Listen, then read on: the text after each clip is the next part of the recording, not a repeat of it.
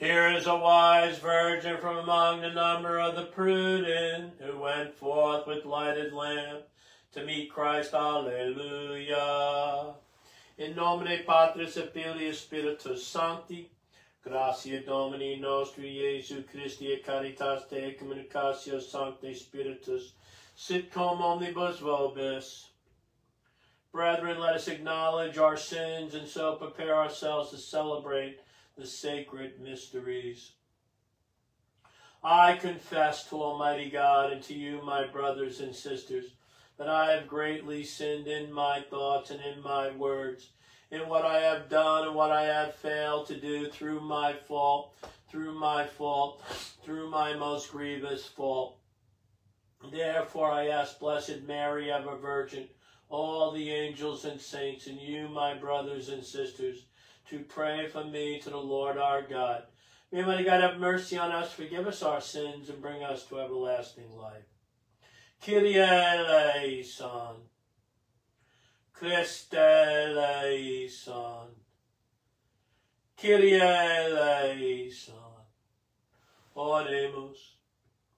O God, who set St. Catherine Siena on fire with divine love, in her contemplation of the Lord's passion and the service of your church, grant her intercession that your people participating in the mystery of Christ may ever exalt the revelation of his glory, who lives and reigns with you in the unity of the Holy Spirit, God, forever and ever.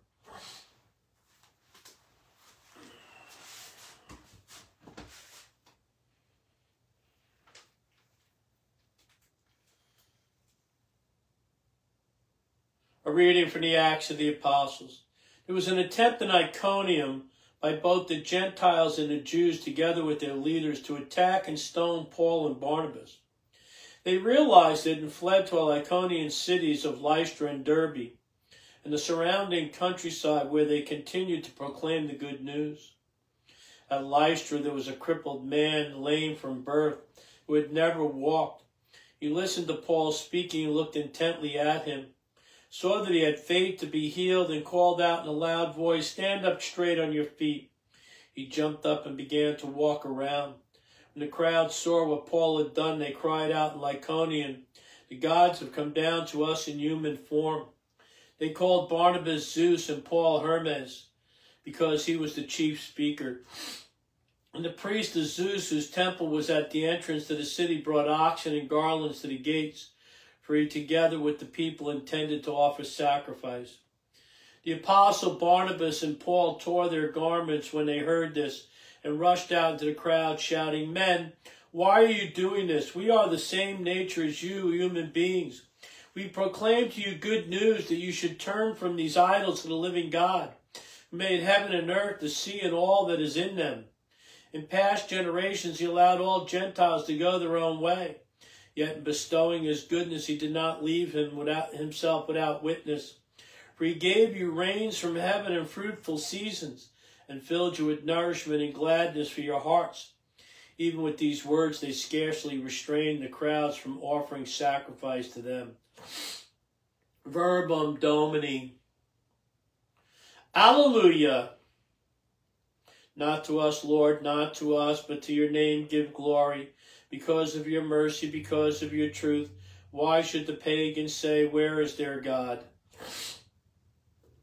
Our God is in heaven, whatever he wills he does. Their idols are silver and gold, the handiwork of men. May you be blessed by the Lord, who made heaven and earth. Heaven is the heaven of the Lord, but the earth he has given to his children of men. Alleluia, alleluia, alleluia.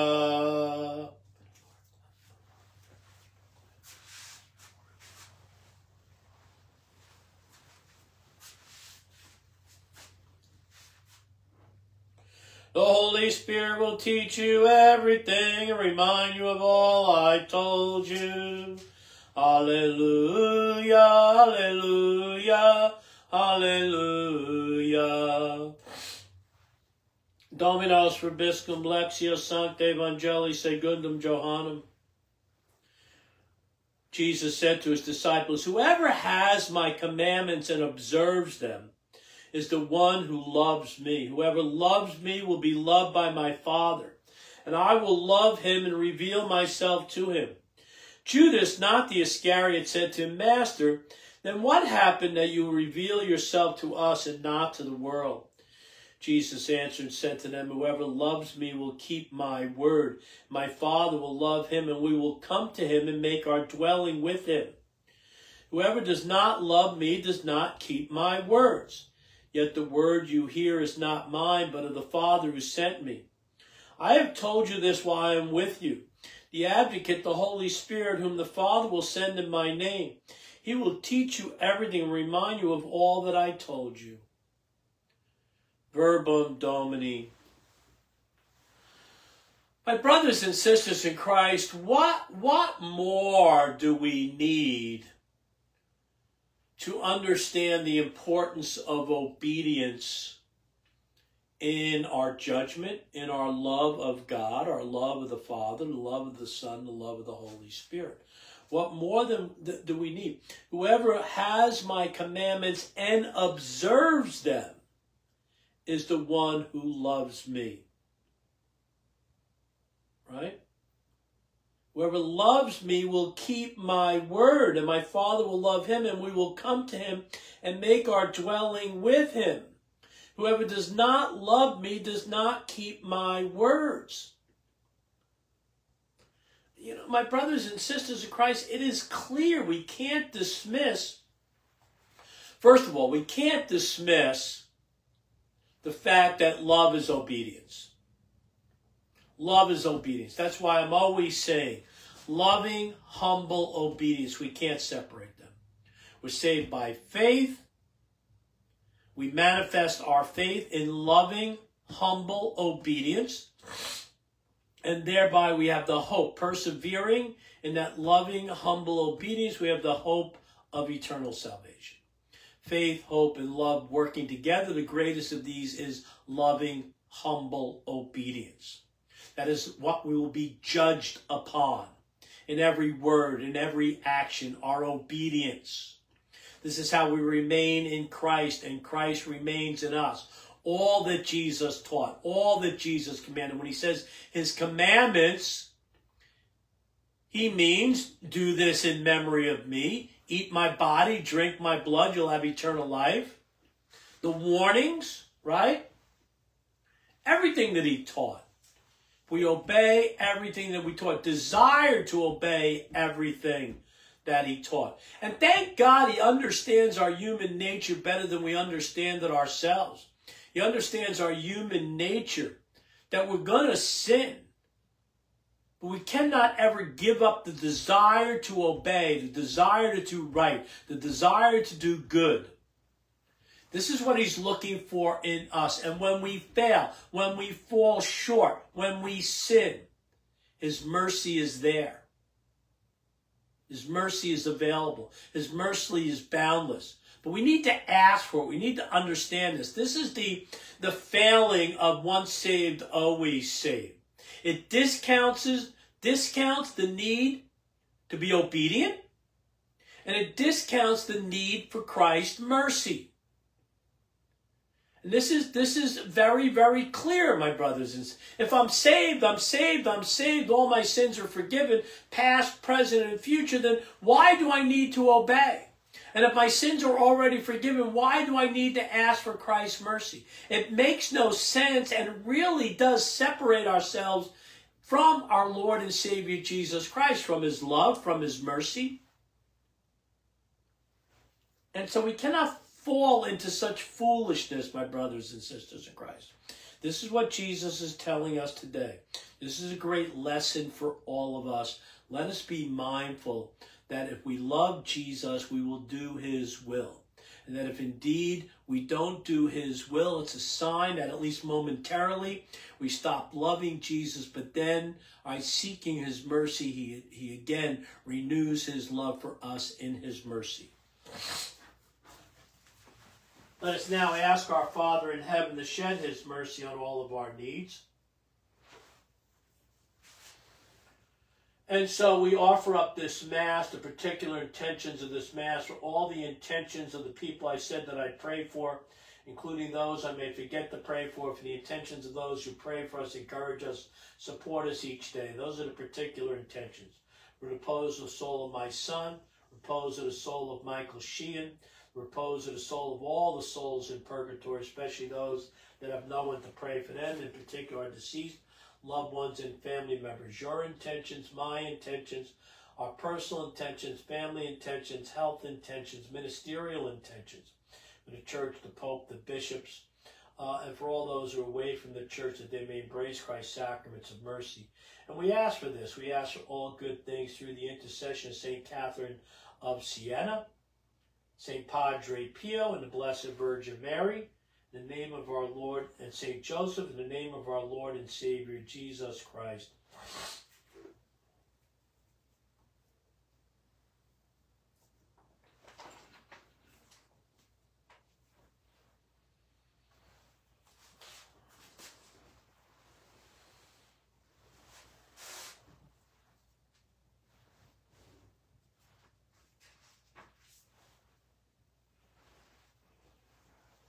Blessed are you, Lord God of all creation, for your goodness have received the bread we offer you, fruit of the earth, work of human hands, become for us the bread of life.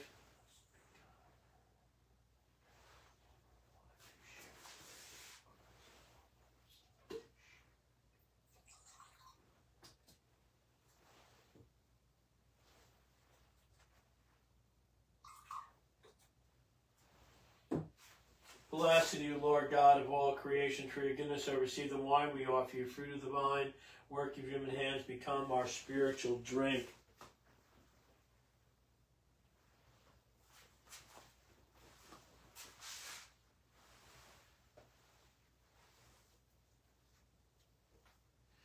Pray, brethren, that my sacrifice and yours may be accepted, God, the Almighty Father.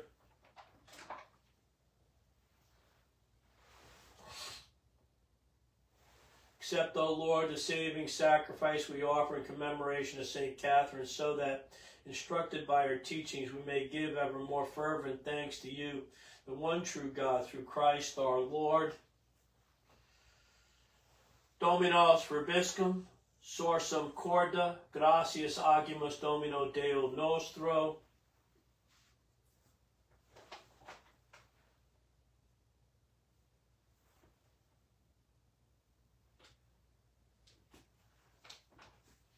It is truly right and just, our duty and our salvation at all times, to acclaim you, O Lord.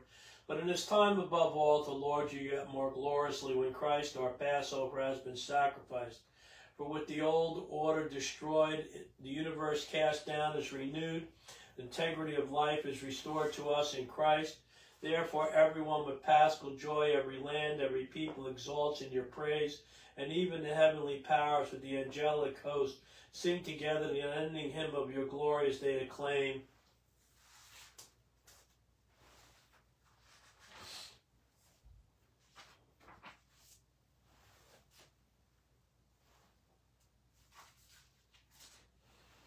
You're indeed holy, O Lord, the fount of all holiness. Make holy, therefore, these gifts, we pray, by sending down your Spirit upon them like the dewfall, so that they may become for us the body and blood of our Lord Jesus Christ. At the time he was betrayed and entered willingly into his passion, he took bread and, giving thanks, broke it and gave it to his disciples, saying, "Take this, all of you, and eat of it, for this is my body, which will be given up for you."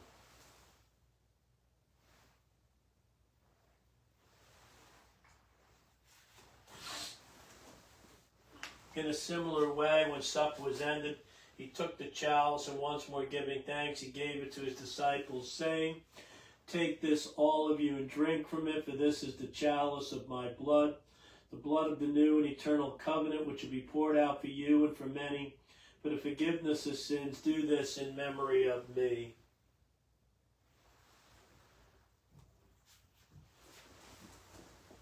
Mysterium Fidei. Therefore, as we celebrate the memorial of his death and resurrection, we offer you, Lord, the bread of life and the chalice of salvation, giving thanks that you held us worthy to be in your presence and minister to you. Humbly we pray that, partaking in the body and blood of Christ, may be gathered into one by the Holy Spirit. Remember, Lord, your church spread throughout the world and bring it to the fullness of charity, together with Francis, our Pope, John, our Bishop, and all the clergy. Remember also our brothers and sisters who have fallen asleep in the hope of the resurrection, and all who have died in your mercy. Welcome them into the light of your face. Have mercy on us all, we pray, with the Blessed Virgin Mary, Mother of God, Blessed Joseph, her spouse, the blessed apostles, and all the saints who have pleased you throughout the age, may merit to be co-heirs to eternal life, may praise and glorify you through your Son, Jesus Christ. Per ipsum et con ipso et in ipso est tibi Deo Patri omnipotenti in unitate Spiritus Sancti, omnes in all gloria omnia saecula saeculorum. At the Savior's command, informed by divine teaching, we dare to say, Our Father, who art in heaven, hallowed be thy name. Thy kingdom come, thy will be done on earth as it is in heaven. Give us this day our daily bread, and forgive us our trespasses, as we forgive those who trespass against us. And lead us not into temptation, but deliver us from evil. Deliver us, Lord, we pray, from every evil. Graciously grant peace in our days, that by the help of your mercy may be always free from sin and safe from all distress. So we await the blessed hope and the coming of our Savior, Jesus Christ. Lord Jesus Christ, who said to your apostles, Peace I leave you, my peace I give you. Look not on our sins, but on the faith of your church, and graciously grant her peace and unity in accordance with your will, live and reign forever and ever. Pax Domino sit semper vobiscum, Agnus Dei.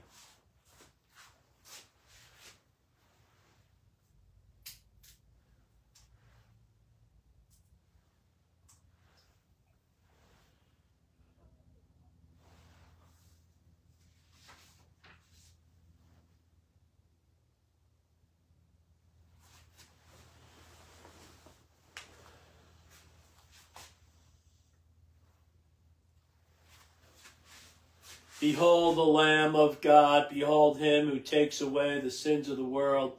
Blessed are those called to the supper of the Lamb. Lord, I am not worthy you should enter under my roof, but only say the word, and my soul shall be healed.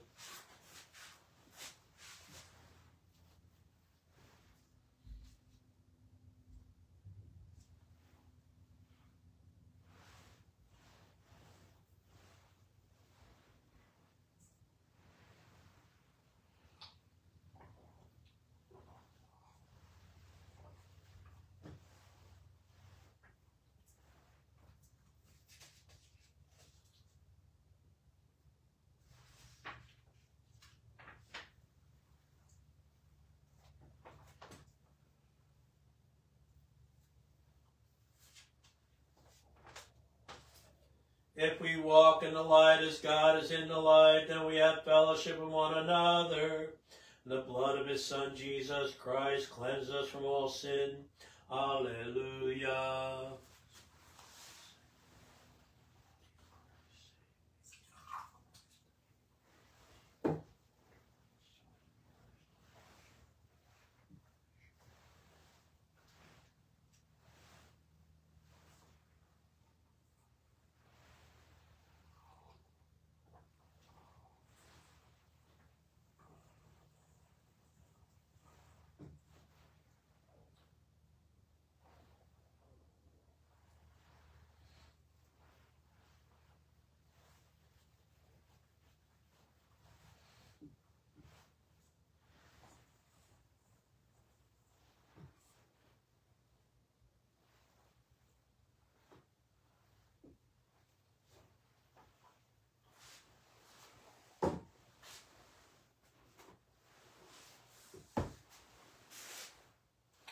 Oremus.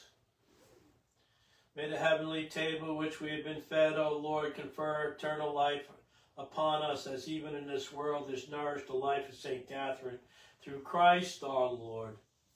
Dominos Robiscum, benedicat vos omnipotens Deus, Pater, Filius, Spiritus Sanctus, ita missa es. Saint Michael the Archangel, defend us in battle. Be our protection against the wickedness and snares of the devil. May God rebuke him, we humbly pray. And do thou, O Prince of the heavenly host, by the power of God, cast into hell Satan and all the evil spirits who prowl about the world, seeking to ruin our souls. Amen. Regina Celi Laetare, Alleluia, quia quam merodisti portare, Alleluia, resurrexit sicut dixi, Alleluia, ora pro nobis Deum, Alleluia. Father Stephen and Brother, protestchildkilling.com, protestchildkilling.com. Please share this video, one share per group, one share per page. Father and Brother Live coming up. Please subscribe to my YouTube channel. I love you. Pray for me. I'll pray for you. Go out into the world today, my friends, and give them heaven.